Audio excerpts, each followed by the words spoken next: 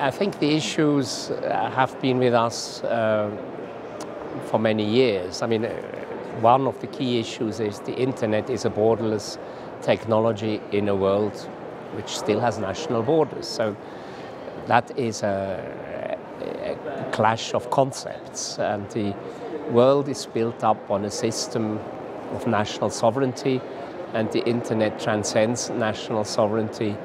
And that is, of course, marvelous for all of us, and especially also for young people.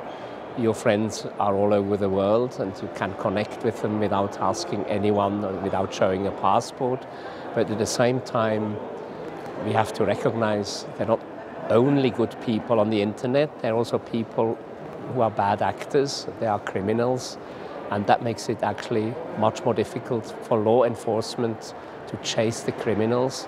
If you're here in Guadalajara and your wallet is stolen in Guadalajara, or worse still, if somebody does you bodily harm, then you know that the perpetrator is also in Guadalajara. But on the internet, it may happen to you here while you're in Guadalajara, but the perpetrator may sit somewhere else on a different continent.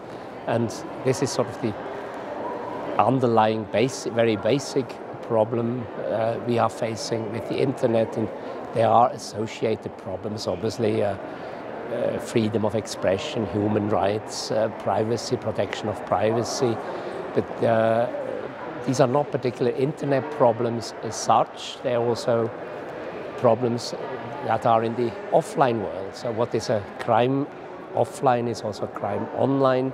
What is a right offline is also a right online. And the United Nations Human Rights Council has recognized that human rights should also be respected online as they should be respected offline. So these are not specifically related to the internet, but the very nature of the internet makes it very complex because of the borderless nature of the internet.